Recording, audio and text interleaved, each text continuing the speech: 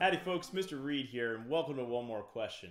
So what I'm going to be doing right now is taking a look at being able to tell, in a list of 4 numbers actually, which ones are rational, which ones are irrational, and after the fact, being able to order these values based on some things that we can kind of tell. So we'll see how it goes. If what you want to do is be able to tell the difference between rational and irrational numbers, chat about that a little bit, and then order them after you're done, you're in the right place. So let's get to it.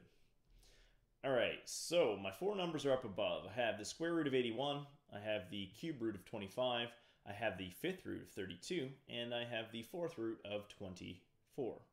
Now that I think about it, I'm not sure that I picked great values, but we're going to see how it goes. So first thing, the square root of 81. That should be, I say should be, it would be nice if you were able to recognize some of these ones that do have nice values. So first of all, square root, what does it really mean? We're looking for a number that when multiplied by itself, so that there's 2 of that number, so something times itself, gives you 81. 9 will do that. So what that means is that it has a nice rational answer. So rational numbers are any number that can be represented by a ratio as a fraction. So 9, which is actually a whole number 2, can be represented as 9 over 1, actually 18 over 2, 27 over 3, lots of different ways to represent 9 by using a ratio of 2 numbers. This is rational, not irrational. So, okay, so first of all, we've identified that that is a rational number, and it has a value of 9, which will help us to order things a little later.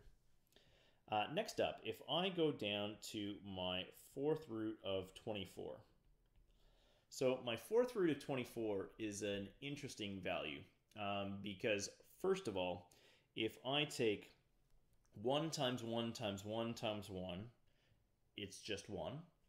2 times 2 times 2 times 2 is 16. So I'm actually going to write that down. 2 to the power 4 is 16. 3 to the power 4, so 3 times 3 is 9, times 3 is 27, times 3 is 81, and so we'd have 3 to the power 4 is 81. Now, 2 is too small because it only gives us 16.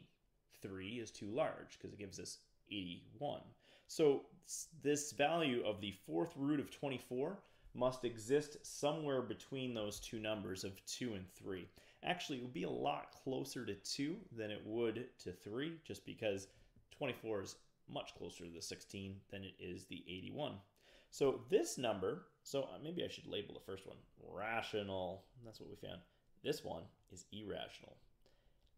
For these whole numbers inside of the radicals, our little check mark symbol, doesn't matter what type or flavor of radical these things are. So this is a flavor 4, a type 4, 4th root if you wish. If you do not get a whole number, if it's a whole number inside, then it is an irrational number. It cannot be represented with a fraction. So that will change when you look at things that are fractions inside of these radicals. But for the time being, if we're just looking at whole numbers, which all 4 of these examples are, then it definitely is irrational because it falls somewhere between 2 and 3, and we can't represent that number that it falls on with a fraction. So I guess that's kind of just stuck at that for the time being. So somewhere between 2 and 3, much closer to 2. Next up, I'm going to take the cube root of 25. Now, I did make a little bit of an oopsie when I picked these numbers. I probably should have just pretended that I had picked 35, but, you know, too late for that. I still can order them because they're so drastic in terms of the last one's quite close to a 2. This one, if we take a look, cubes would be 2 times 2 times 2 would be 2 to the 8. 3 times 3 times, sorry, not 2 to the 8, my apologies. It's equal to 8, and then 3 times 3 times 3 would be equal to 27, and 25 is really close to 27, but it's not 27, so this is another irrational number. Not only is it an irrational number, it's a lot closer to 3 than it is 2. It would have been more distinct if I had picked something that was between, for instance, like 3 and 4 instead, so that we could easily tell. this one I'm kind of going by gut feeling rather than actually having the fact that it's bigger. If you have a calculator and you can estimate these values using that calculator, then that's fine, and you could find out the same thing, that this one is larger than the last one because it's much closer to the value that gives you a 3 than it is the value that gives you a 2. All right, so last one. I'm going to take the 5th root of 32, and that one is exactly 2, because 2 times 2 times 2 times 2 times 2 is 32. So this one is rational because it gives us that nice whole number answer.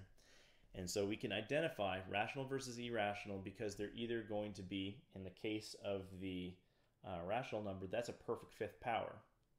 The other ones are not a perfect cube and not a perfect 4th power.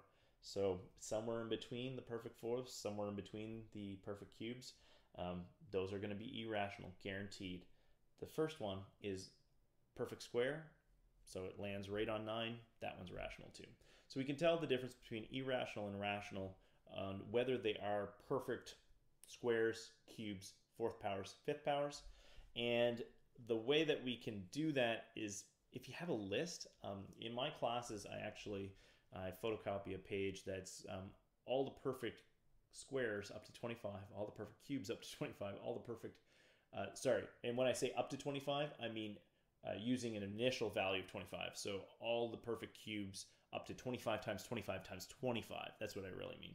All the perfect 4th powers up to 25 times 25 times 25 times 25, and all the perfect 5th powers up to 25 times 25 times 25 times 25 times 25. It's kind of a massive looking sheet, but it has all these numbers on it, and it allows you to skim through. You can obviously also check with some sort of calculator, but actually having them all in the table up to that 25 times itself 5 times makes it a little easier and sometimes faster to identify those things.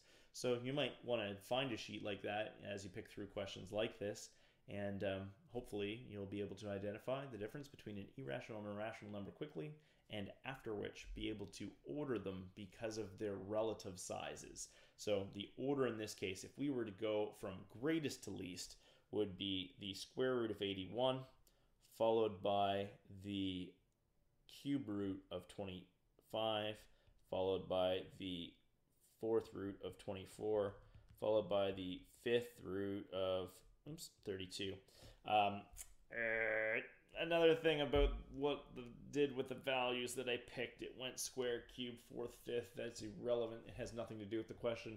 Don't let that get in your way of understanding what's going on here. It could be in any order depending on what values those fall between.